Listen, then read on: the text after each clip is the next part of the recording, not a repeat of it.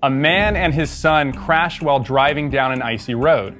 2 ambulances came. One took the father to a hospital in the west. The other took the son to a hospital in the east. Nurses rushed the boy into surgery, and the doctor said, "I cannot operate on this boy. He is my son." How can this be? Time. Okay, I'm almost finished writing the sentence. Yeah, you're transcribing the whole riddle for us. Drew, what do you have? The doctor's his mother. That doesn't make any sense, Drew. So I gave that answer as a secondary answer, but I said it's because the doctor is the gay partner of the injured dad, assuming that no ladies are surgeons. But I did say if the feminists are right, then it's the mom. But I'm still going with my first answer.